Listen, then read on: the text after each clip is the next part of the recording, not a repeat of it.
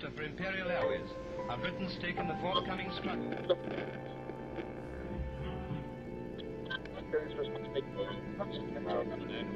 Begins into the hour. Movie turn aloft in a 150-mile-an-hour plane is soon outdistanced by the amazingly powerful flying boat. The first of the new Empire flying boats is on the slipway, a giant luxury liner. The history of flight is the history of Dubai.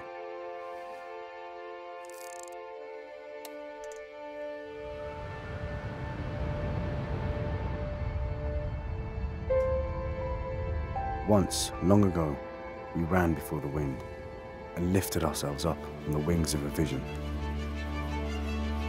to see beyond horizons, to think beyond all possibilities, to salute the future.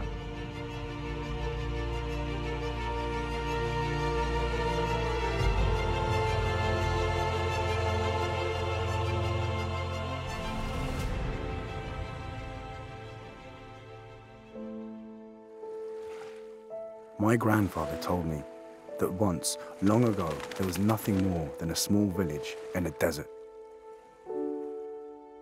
And this village had better odds of melting into the sands than rising as a city. But it did. This is a story of transformation, courage, and vision.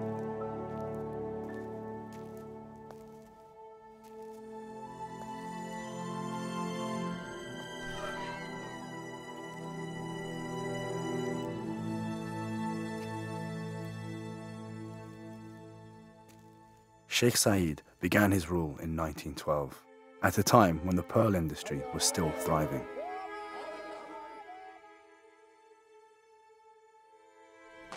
But by 1930, this had collapsed, and the Sheikh realized that his people would face poverty and uncertainty.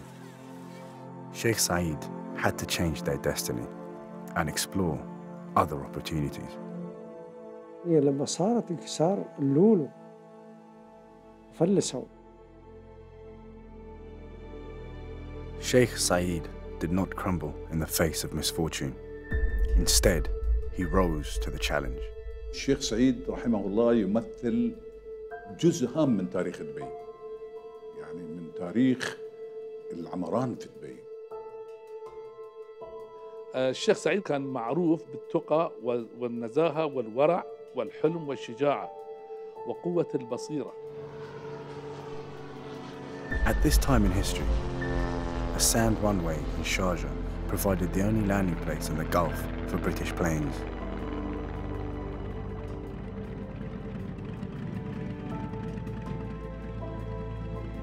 But things were about to change. Big developments are pending on the world's air routes, and the new all-metal flying boats being built at Rochester for Imperial Airways are Britain's stake in the fourth. إلين سنة 1937 هي البداية الحقيقية لإنشاء الطيران، باعتبار أن نزلت أول طائرة تجارية في خور دبي.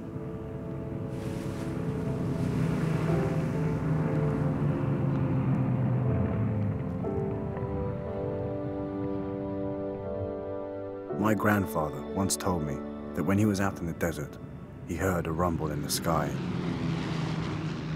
And then there was a big splash. This was the arrival of the first flying boat. The passengers had just undertaken a 4,000-mile trip from England to India in short hops. And one of the hops was Dubai. دبي أول بلد في هذه المنطقة تأتي إليها الطائرات البحرية. On the other side of the creek in Dera, there was a small jetty, which was known as BOAC jetty. And the reason for that is that when the passengers landed from the flying boats at night, they landed on this small jetty. The real purpose of these flying boats was not passengers, it was for mail. In 1937, the British government approached the ruler of Dubai with a request for landing rights. They were willing to make small payments to the Sheikh so that the flying boats could land on the creek. After negotiations, Sheikh Saeed bin Maktoum Al Maktoum accepted the agreement, and the rest is history. Or should we say, the rest is the future. The destiny of the little Sheikhdom was about to change forever. الشيخ سعيد وقع اتفاقية طيران مع بريطانيا بالرغم من المعارضة اللي كانت عند الآخرين أن الإنجليز بيتدخلون في شؤوننا بيتدخلون في بلدنا، ولكنه هو رأى أن هذا بيكون مصلحة للبلد وللشعب. فتعتبر أول اتفاقية جوية مفتوحة بسماء مفتوح توقع من قبل أي دولتين في العالم. إنشاء مطار في ذلك الوقت في عهد الشيخ سعيد بن مكتوم، هاي في الحقيقة يعني دليل على بعد نظر هذا الحاكم. Over his lifetime, Sheikh Saeed ensured the growth of his nation and he nurtured the emergence of a modern city. By 1947, aviation technology had become more sophisticated. Planes could now fly further, and the hops and stops in the creek were no longer necessary. And what did this mean?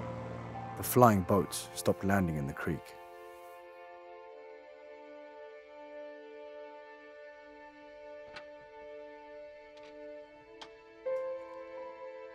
My grandfather said it would be years before the sounds of planes filled the skies of the emirate again.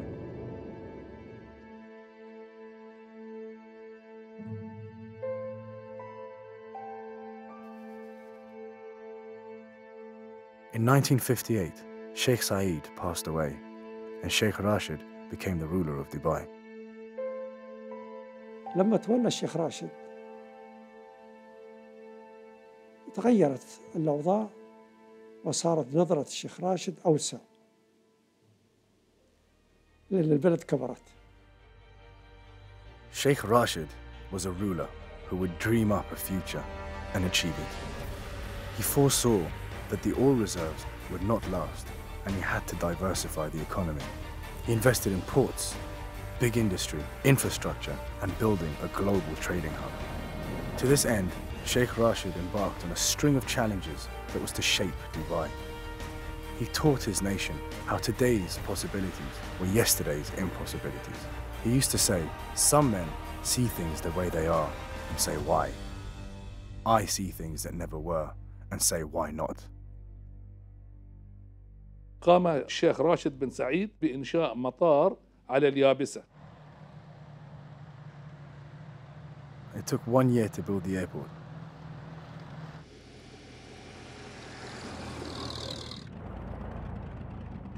هاي المطار كان عبارة عن مبنى وعن مدرج. المدرج كان معمول من الطين والرمل المضغوط. And then Sheikh Rashid inaugurated it on the 30th of September 1960. قعد مفخور الشيخ راشد بن سعيد المكتوم حاكم دبي في سنة 61. بدأت الحركة تزيد سنة عن سنة.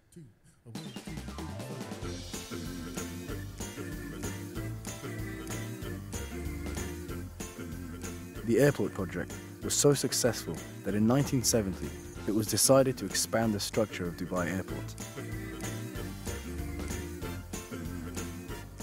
Sheikh Rashid established Dubai as a hub of regional aviation.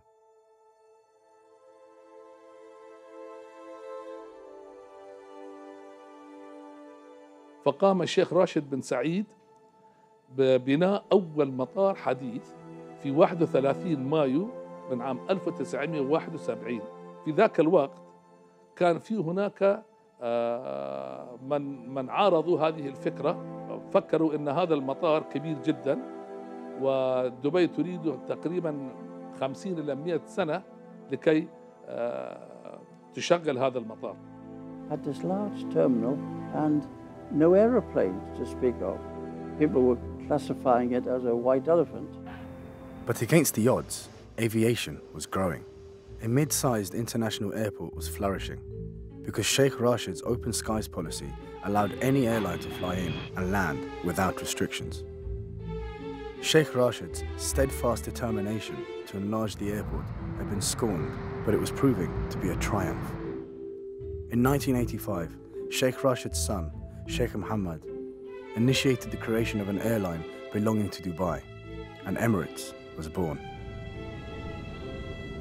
With a two-plane fleet, Emirates took to the skies. كان أول الفكرة أن نحن ننشئ شركة طيران تقوم بأشياء محلية فقط، يعني تربط منطقة الخليج بالمنطقة المجاورة.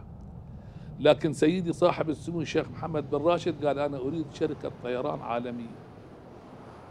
So what we see today and what we'll see in the future is an airline that spans 5 continents. It's an airline that has become the envy and the talk of the aviation world. And it is an airline will recall and recount there has been nothing like it in the history of civil aviation. اليوم نحن في سنة 2012 طار دبي الدولي سيصل إن شاء الله إلى أكثر من 55 مليون مسافر. The aviation industry is the vital heart of the economy, pumping lifeblood into the country and contributing 28% to Dubai's GDP.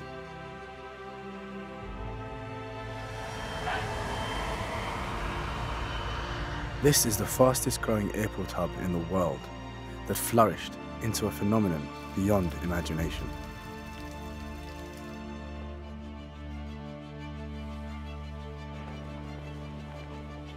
With the addition of Fly Dubai in 2009, the vision is expanding.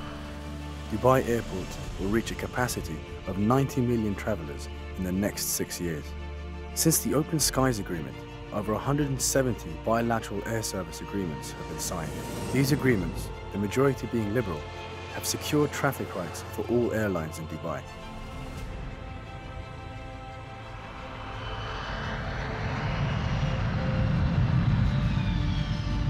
And soon, the Al Maktoum International Airport in Jebel Ali will meet the requirements of the future, handling 160 million travelers by 2020.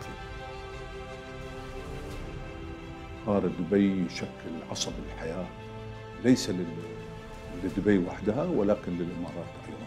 And I think the Open Skies Agreement that was signed by Sheikh Zayed and the British government 75 years ago is a fantastic demonstration of what is great about Dubai. الطيران هو الذي جاب الخير لدبي.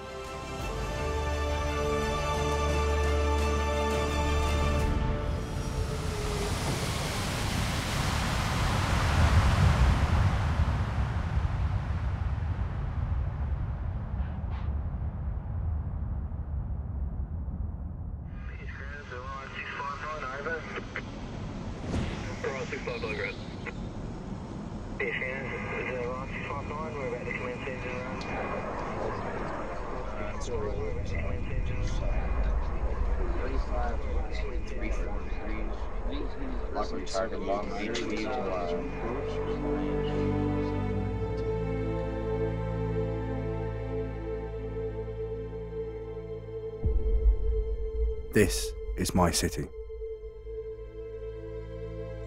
burning bright in arcs of light and sweeps of spires. This is the land of dreamers, still rising on the wings of an age-old vision, where a sheikh once built his dream for a nation, to push the world to believe in the impossible, to rethink the achievable, beyond physics, beyond imagination.